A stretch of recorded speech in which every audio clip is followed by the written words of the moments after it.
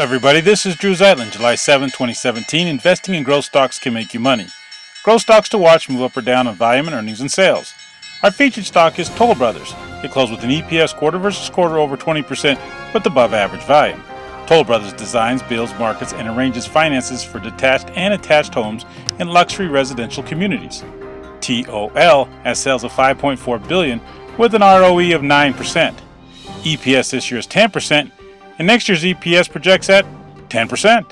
Take a look at their EPS quarter over quarter, a super 43%. The TOL chart shows after a breakout in late February, the stock is on a very nice 25% run. On its travels, the stock has had outstanding support from its 50-day. We now have another 52-week high, and the volume was above average.